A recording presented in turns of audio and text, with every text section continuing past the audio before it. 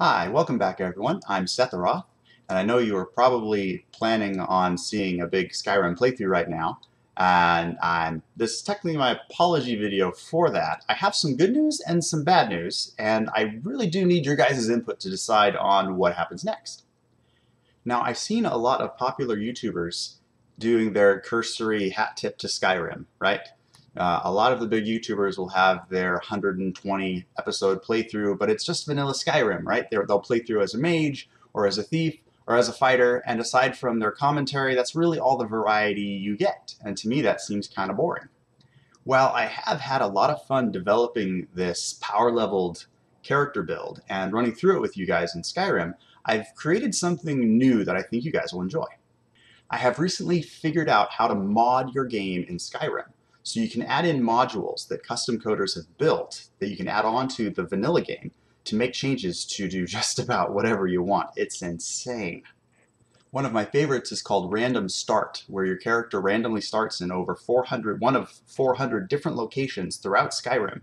You don't have to sit in that cart for 20 minutes waiting to start building your character every time you start a new playthrough in Skyrim.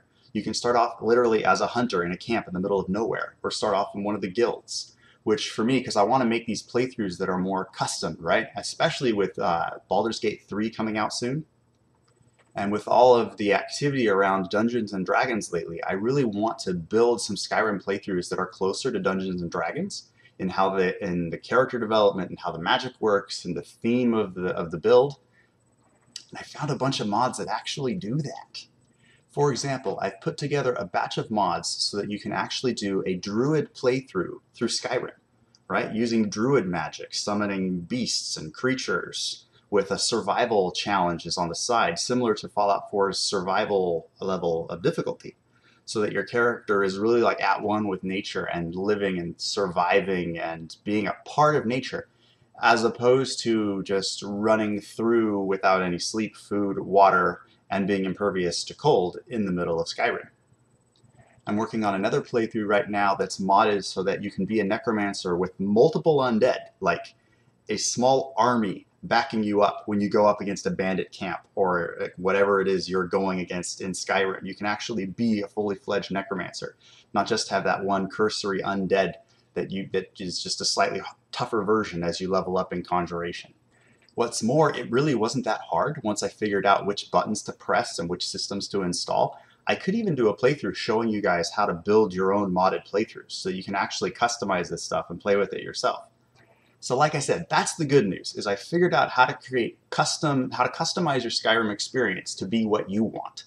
So you can add in survival, druid elements, necromancer elements. You can even be a monk, because in Baldur's Gate 3 coming out, you still can't play as a druid, you still can't play as a necromancer, you still can't play as a monk.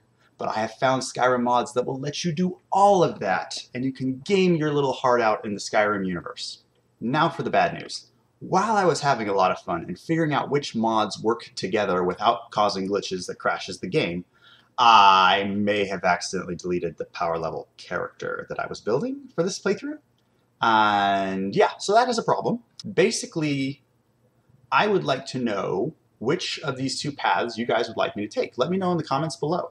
Do you guys want to see me continue with a vanilla Skyrim playthrough showing you how to power level your characters, which is a lot of fun, and I don't mind spending a Saturday morning to get back to where that character was when I deleted the profile, because it was only like 3 hours into the playthrough. I can do that on a Saturday morning, pick up on the next episode just like nothing ever happened, and you guys can enjoy all that. Or I've already recorded a bunch of druid playthroughs as I was testing and figuring out how it would work, and so far it's coming along very well. If you guys like, I can start showing those modded playthroughs and just leave this as it is. Or I can do both. I don't know. I need to know what you guys want, what you guys want to learn, what you guys want to see and enjoy when you're going through these playthroughs. So let me know in the comments below what you guys would like to see more. Do you want to see some modded playthroughs that will be able to bring in gaming styles that you can't even enjoy in Baldur's Gate 3 yet? Or would you guys like to see me dive back into some of the vanilla Skyrim strategies that you guys already have installed and can already pick up and play? As always, don't forget to like this video, subscribe to my channel, And as a special treat, today I'm dropping two videos. The first one is actually the first episode of the Druid playthrough, so that you guys can see what some of these mods look like and what kind of a playthrough you can choose between, right?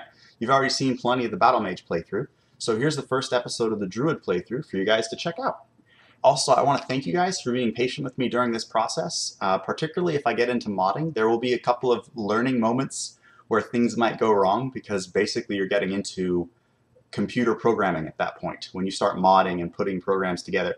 And I can teach you guys how to do like 5 or 10 mods without a lot of problems in your game, but I'm shooting for applying 40, 60, 80 mods to a single game and still have it run without crashes. That's my goal.